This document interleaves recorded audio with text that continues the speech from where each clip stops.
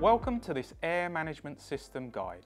The air management system has been designed to automatically reduce the air consumption of your machine when it's powered but not running. For example, when your machine has stopped production during break time, over the weekend, during a shift, tool or parts change.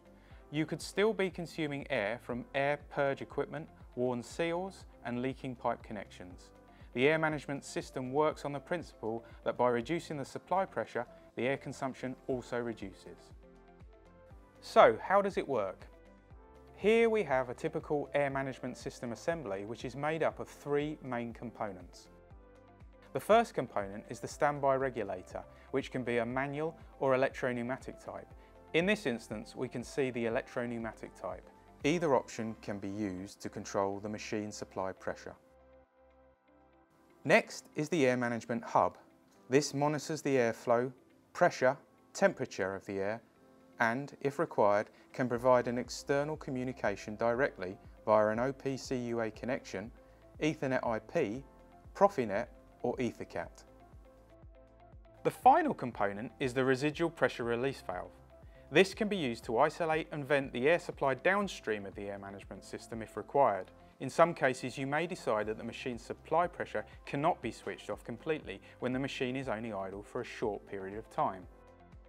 If the machine is exhausted of air, the air management system will also control the speed at which the pressure is reintroduced. This is commonly described as the pressure ramp-up or soft start function. The air management system has three function modes. Operation mode. This is when your machine is working normally as if the air management system were not fitted at all. Standby mode controls the air at a lower pressure for when your production has stopped and the machine is in an idle condition, as described earlier.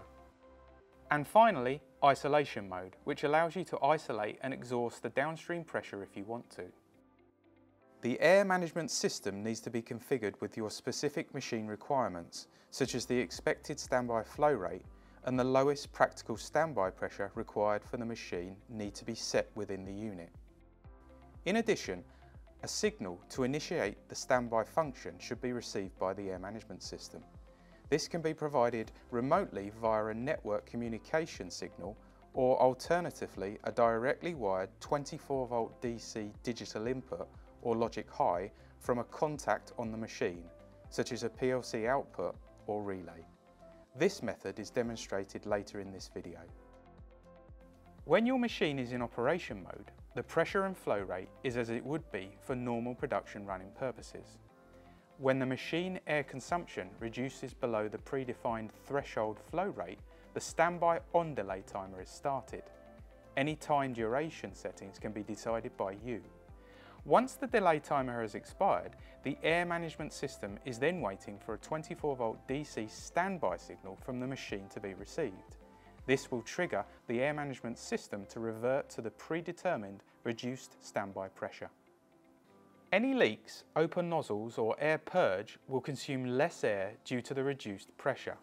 If the air management system remains in standby mode longer than the isolation delay time period, again decided by you, the air management system can close and exhaust the supply of air via the residual pressure relief valve, reducing leaks and air wastage even further. When the standby signal is removed, the air management system goes back to its operation mode and increases pressure back to normal levels. We will now demonstrate the air management system functions with a practical example. Currently, the machine, simulated here by a cylinder in continued operation, is in operation mode and the average flow rate is approximately 180 litres per minute and the supply pressure is 5 bar. Here we've simulated a leak somewhere on the machine by the addition of a flow controller below the actuator. So the consumption here is the actuator move-in and the continued air loss from the flow controller or leak. In this demonstration, the standby flow rate threshold has been set to 100 litres per minute. So if the flow drops below 100 litres a minute, the machine is considered idle and only the leakage flow is present. The flow from the leak is approximately 78 litres per minute with the 5 bar supply. In this example, the standby on delay time has been set to 5 seconds. The standby pressure has been set to 2 bar. The display shows current pressure, flow rate, temperature and accumulated flow values, all of which can be monitored remotely. We will now simulate that the machine production has stopped by stopping the actuator, resulting in a reduced flow rate. In this demonstration, the standby signal mentioned earlier is provided at the same time as whenever the actuator is instructed to stop. Once the flow rate drops below the predetermined threshold, the standby timer is started. Once the timer has expired, the air management system reduces the pressure to standby setting.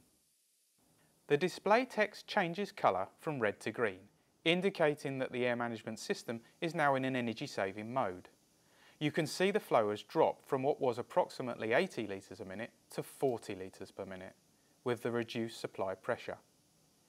If the machine remains in standby mode for a period of time, in this example 10 seconds, and if required, the air management system will change to isolation mode and close the residual pressure relief valve, stopping the supply of air and exhausting the machine. When the machine is ready to start production again, it switches off the standby signal and the pressure will now increase back to 5 bar. In this demonstration, the standby signal is removed at the same time the actuator is instructed to start. This concludes the introduction to the air management system and its energy saving functions.